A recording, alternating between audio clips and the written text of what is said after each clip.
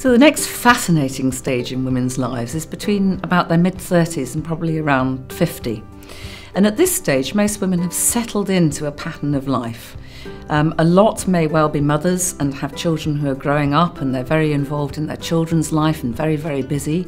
A lot of women, however, in their mid-30s still haven't settled down and had a family yet.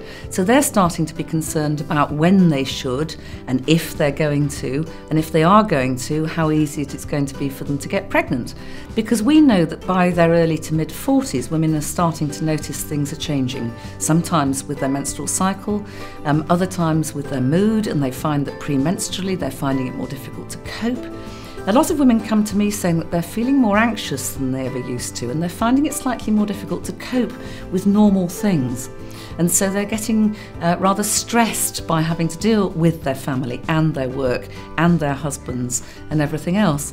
And so a lot of women do decide that they need to take some steps to try and help with it, whether that's coming to talk about changing their hormonal environment with their contraception, whether it's going to the gym more and trying to sort out different patterns of exercise, whether it's trying to get to grips with their diet. So they are starting to turn to us for some advice and help at this stage. And one of the big things that women start to notice is that their periods become really troublesome. And although they may have expected their periods would get lighter and then eventually disappear, a lot of women tell me they're getting heavier and more painful. For those women who are actually trying to get pregnant and haven't yet got pregnant, they really do come for advice and help because they want to know whether the length of time that they've been trying to achieve pregnancy is normal, whether they should be intervening, whether there's someone who can help them to make sure they are going to conceive if they want to. But for other women, what they're facing is actually the years leading up to the menopause.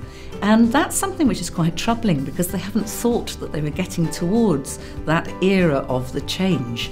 And yet it's the perimenopausal years when their periods aren't really about to stop, but where their hormonal environment is really quite different.